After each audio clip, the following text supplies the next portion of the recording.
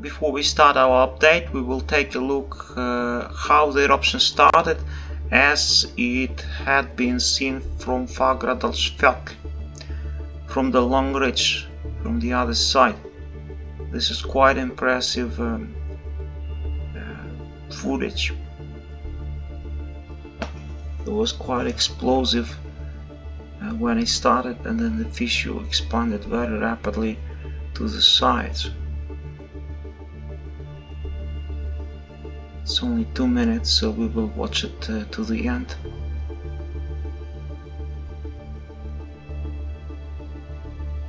This happened at 8:23 last night, already a day ago.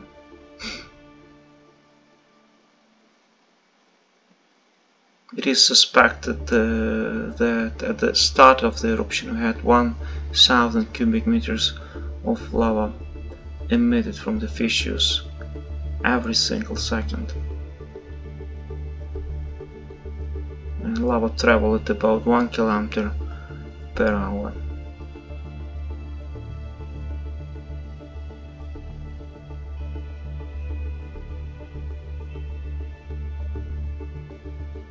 It should be noted that this eruption started without any significant earthquakes, just out of nowhere basically.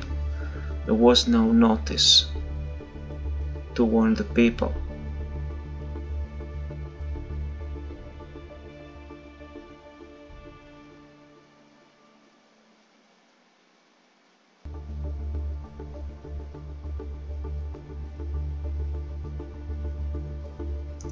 And as we have confirmed earlier, this is the most powerful eruption of all, and lava already covered 7.9 square kilometers, the largest territory so far. But not in terms of volume. The volume was bigger at Fagradalsfjall 2021. Hello friends and greetings from Iceland. This is how Volcano looks now in the night.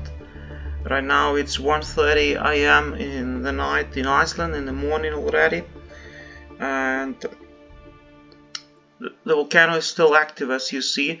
Though this footage is from 1.5 hours ago, we will go forwards and you will see this is still shooting lava. Yeah, this is more or less now 5 minutes ago. This is how it looks right now in the night, but the activity subsided significantly, and we will go over the latest volcanic report from Icelandic Met Office. What they say: the lava flow to the south is less than 250 meters away from the south coast highway, and this afternoon the advance of this flow has been around 12 meters per hour. Compare it to 1,000 meters per hour at the beginning of the eruption. So the speed of flows dropped from 1,000 meters per hour to 12 meters per hour. So there is a decline in the eruption power, which is considerably less speed than was measured earlier today. If the speed of lava remains unchanged, lava will reach South Coast Highway in about 20 hours, but I suspect that the speed of the lava flows will be dropping because of the decrease in activity. The lava would then have to travel an additional 350 meters to reach the sea after it reaches the road. So there is some distance also to the sea after it crosses the road. If lava reaches the sea, it could have caused a local hazard due to the rapid cooling of the lava. At first there would be danger from pyroclastic particles and gas formations, primarily hydrochloric acid, in a radius of about 500 meters from the point where lava would come into contact with the sea.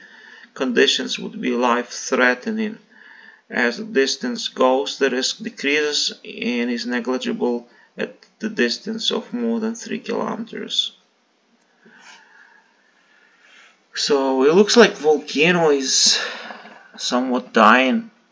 At least right now it doesn't look very strong. No, it still looks pretty much impressive. This is the lava right now.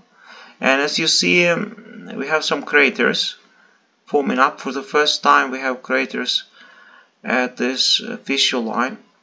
Earlier eruptions didn't build up any visible craters.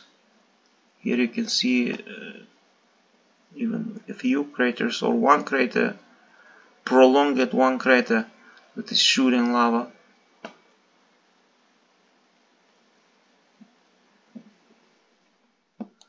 This photograph published by Icelandic Met Office shows the situation at this area next to the ocean. So the lava flow is somewhere here. It's still 250 meters now in the night towards the road, and lava is traveling 12 meters per hour, and the speed is likely to decline as the activity declines as well. And then from the road we have another 350 meters to the ocean, so it's quite a distance. Now the farm of Hron is here to the left, and it had been fenced by a wall. You see they built a protection defensive wall in case lava goes here, what I doubt. And there in the background you see the port of Grindavik, which is rather close as well. If lava would keep traveling at 1 kilometer per hour, of course there would be danger to the harbor of Grindavik, perhaps the farm here and all those small houses. But you know, it's slowing down and it's unlikely to make it to the ocean, it looks like, unless the volcano keeps erupting for many days, what we doubt, as we saw the previous patterns which lasted very short, 1 to 3 days max.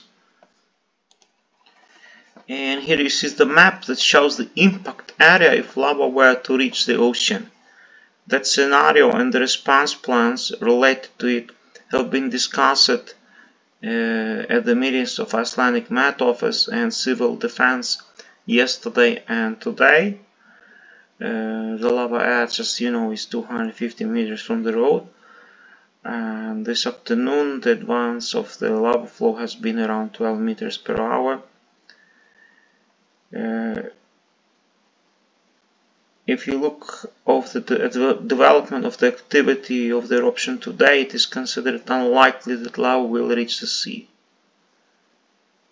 While the eruption continues, it is nevertheless important to be prepared for this scenario, as the conditions that could then arise are life-threatening to those within the affected area. Little seismic activity has been recorded in the area so far today. Jet activity was high until midnight, but then the activity slowly decreased as the night went on, and it's decreased even more during the day and now in the night. Now, Icelandic news reported this evening that there are fiber optic cables which run along South Coast Road, which is threatened by the lava. And they say if lava flows over Mila's fiber optic cable, Mila, it's Icelandic communication company, which runs south of South Coast Highway, it would have little or no effect on telecommunications in Grindavik, and particularly the internet. This is what Dari Sigurdsson, manager at Mila's technical department, says in the interview to the morning newspaper. The cable is buried 90 centimeters into the ground, and if lava flows over it, it would take some time for the cable to be damaged by the heat. If it were to be damaged, there would be other cables that would carry the radio communications, internet communications to and from Grindavik. There are more trunk fiber optic cables that connect into Grindavik area that carry the internet communications between places. This one is one of those. So if this one goes off and is damaged by the lava, the other ways will work in the meantime. The speed of lava heading towards South Coast Highway has slowed considerably, and it can be said that the lava continues to flow 12 meters per hour, and if it continues it will reach the road in the next 24 hours.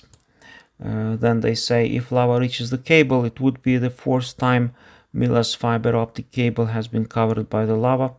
There is therefore considerable experience within the company regarding how to solve such problems. If this one fails, we just go into action to put another one around or over the lava, like for example when it flowed over the hot water pipeline from Svartsengi to Grindavik. There was a fiber optic cable from us under there, he says. Then a road was built over the new lava, and we, like others, just laid new fiber optic cables over it. And if the lava reaches the cable, it will take several weeks for the soil around the cable to warm up. If the soil reaches the temperature of 300 degrees Celsius, the cable becomes unusable, and another one is placed in its place. So it shouldn't be an issue if the cable will get damaged, because there are the other cables, there are the internet cables connecting Grindavik which can be used, and they are quick to install the new one over the lava if it happens. A new satellite image captured by Sentinel shows the spread of sulfur dioxide pollution from the volcano over the past 24 hours. This is the largest sulfur dioxide cloud that has been formed in all 7 eruptions in Reykjanes Peninsula starting from 2021. And this is because of the fact that the power of the eruption in the first hours yesterday was much greater than has been seen in previous eruptions. No numbers have been concluded yet, but it can be said that they are very high. During the eruption in February, the average flow for the first hours was about 600 cubic meters per second, and I wouldn't be surprised if the flow last night was close to 1000 cubic meters per second. The gas cloud is now over the ocean, where sulfur relationship disappear with a humid atmosphere, and if the cloud stays there for a few days and then blows back over the land, it can cause a blue haze of Iceland. Such clouds hang over the western part of the country for a few days following the eruption at Little Hrútur last summer. I mean the gas. Sulfur dioxide is the chemical compound with the formula SO2. It is a toxic gas responsible for the odor of burnt matches. It is released naturally by volcanic activity and is produced as byproduct of copper extraction and the burning of sulfur-bearing fossil fuels. It was known to all chemists as volatile spirit of sulfur since at least 16th century. Acid rains, which are generated as a result of SO2 injection into stratosphere, are too dilute to affect human health directly, but breathing smoke or even any air with elevated sulfur concentration is known to contribute to heart and lung conditions including asthma and bronchitis. Further, this form of pollution is linked to preterm birth and low birth weight.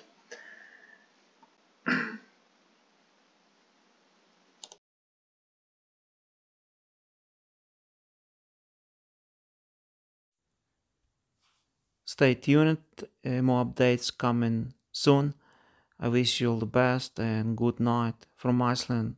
Be well. Those footage that you see are from the last year. I am resharing them again, as those eruptions are very similar as happening now and back then. All the best, be well.